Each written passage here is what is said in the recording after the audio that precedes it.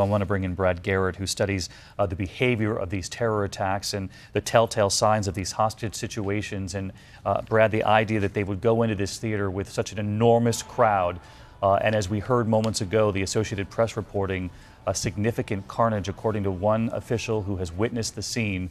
What does this tell you? Well, it tells me they felt like they had no choice but to go in. What I find interesting, and we don't know the details, obviously, David, is it didn't appear to take that long. That may suggest there weren't that many bad guys inside when they entered. Hopefully they had intelligence of basic locations, type of weapons, and so what they would have done, go in, have a distraction, probably throw a flashbang, and then go directly toward the bad guys. Matt Olson also with us, the former head of the National Counterterrorism Center and ABC News counterterrorism analyst. And Matt, we have been reporting all afternoon and into the evening here that the decision to go inside is made very carefully, given the fact that it could also backfire in some ways. They clearly thought they had no choice here.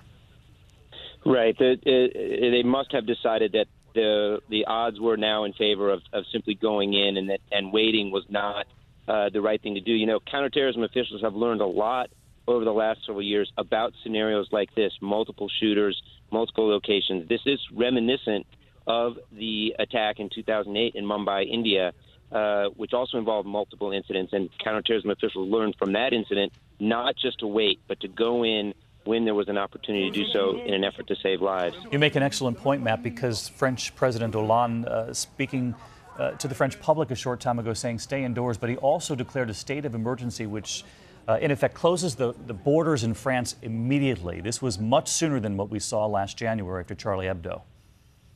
Right. I think that they're reacting to what happened a year ago, but also to what appears to be a rather remarkable escalation in ISIS activity.